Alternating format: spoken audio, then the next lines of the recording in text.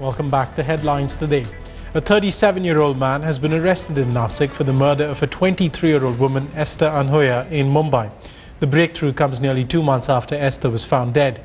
The suspect had a history of charges, specifically involving railway theft and dacoity. According to the Mumbai crime branch, the accused was present at the Lokmanya Tilak terminus the morning Esther went missing. They claim he offered to help Esther and then took her to the Eastern Express Highway in an auto rickshaw.